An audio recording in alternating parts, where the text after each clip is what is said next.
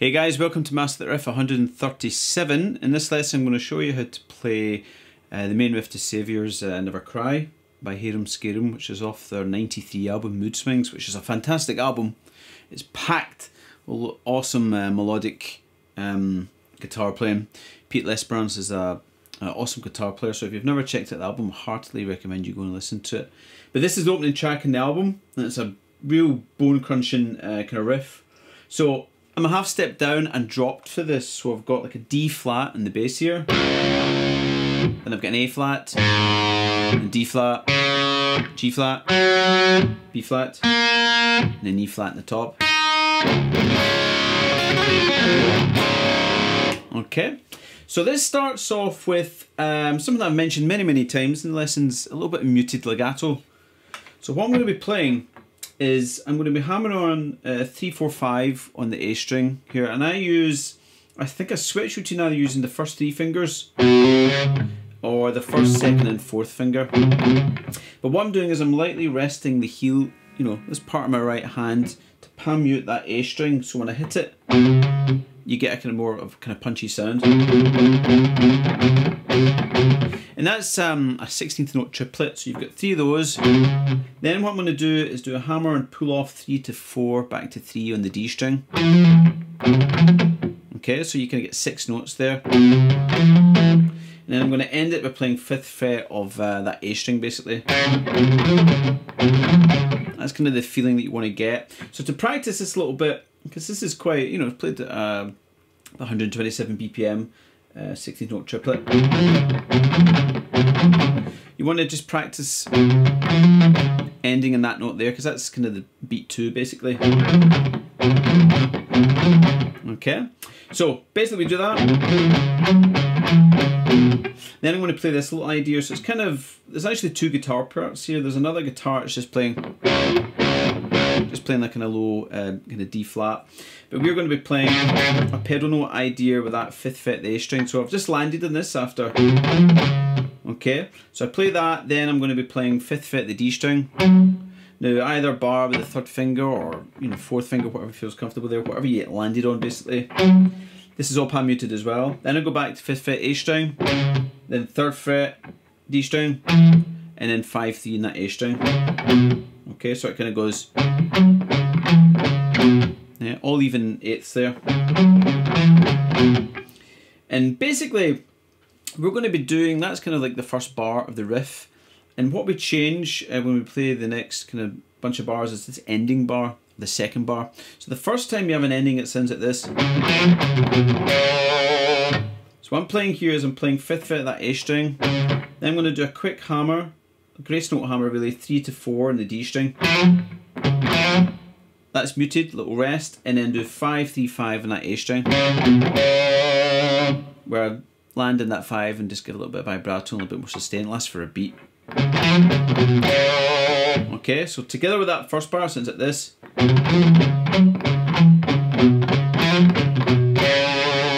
Okay, then we play our first bar again, and then the second kind of different ending here, we play 5th fret the A string. Okay, so I just play that 5th fret A string, and I've got a rest that basically lasts really for kind of 2.5 beats. But the way to think about this next bit is you're wanting to land the 5th fret of this G string on beat 4. So you're hammering 3 to 4 in the D string, and then I'm going to play 5th fret that G string, but that lands on 4. So it's kind of like and 4, like that. Okay, so that together with the first bar sounds like this.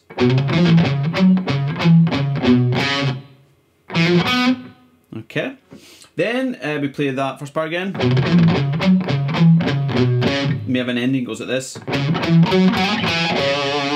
Okay, so I'm playing 5 in the A string, then 3, 5 in the D string, then I'm going to slide from 5 to 7 at the D string, and then play 3 in the D, and then 5 in the A. Okay, then we've got our little muted legato bit again, and then this is where it changes. What I'm going to end here with is 5th fret G string, little bend. It's almost like a kind of very quick whole step bend, and then I play 3 in the D string, and then I end 5th fret of that A string, which is your kind of second bar. Okay, then I have this bit that sounds like this. Okay, so what I'm doing here is I'm playing 3rd fret that A string. I'm going to bend up and down quickly. Yeah, it's kind of a whole step bend. But once I've released that bend, I slowly bend up about a half step to lead into kind of the next part of the riff. Okay, so those 2 bars sound like this.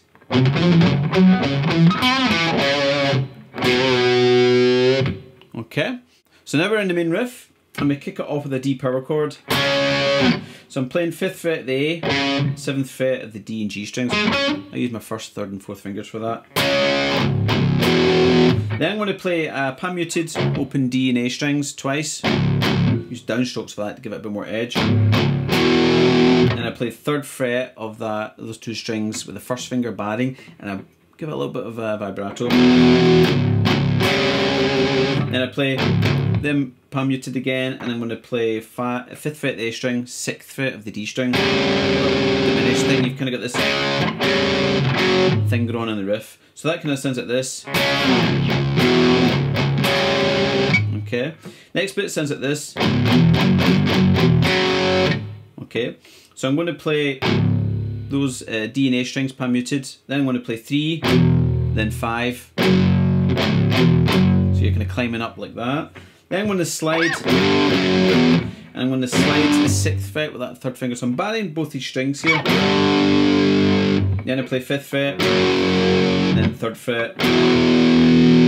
And then I use the 3rd finger again to bar the 5th fret of the A and D strings.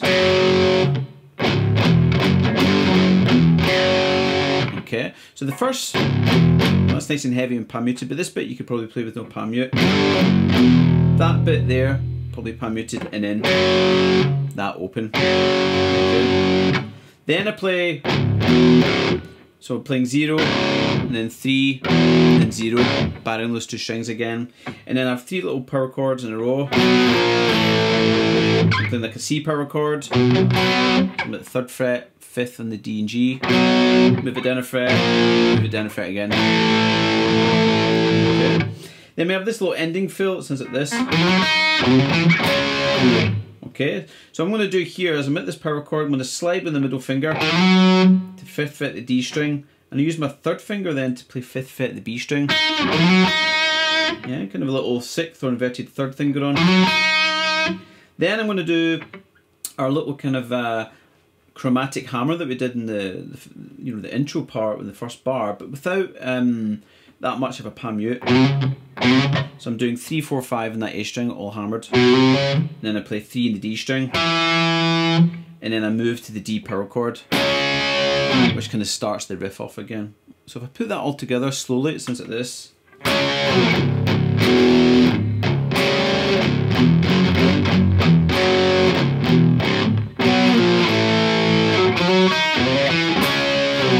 Okay, so that's it. So it's a really cool riff.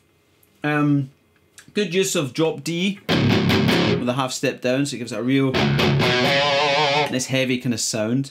So I'd like to thank Steve for suggesting Harem Scarem riff. It's about time we did one, because I love Mood Swings. I think it's a great album with some really good riffs on there and some awesome playing from Pete Lesperance. But if you have any lesson suggestions or whatever, you can go and check out the Master Guitar Patreon group. Lesson requests is one of the perks for the patrons there, as well as getting extra materials, like you'll get the sound slice page for this lesson, and you've got access to the guitar profile, and you'll also get access to the Helix patch and how I came up with the tone, and a little bit of research into the gear that Pete Lesperance was using for Mood Swings, etc. You can also follow me on Facebook Twitter, Instagram, all those kind of places. And of course, if you want to see more, keep up to date with what's going on the channel, please hit that subscribe bell and hit that notification, so you can basically stay in touch with things. And if you've got anything you want to say, you want to like the video, please like and comment. It all helps with the YouTube algorithm. Okay, so have fun with that, guys, and I will hopefully see you soon.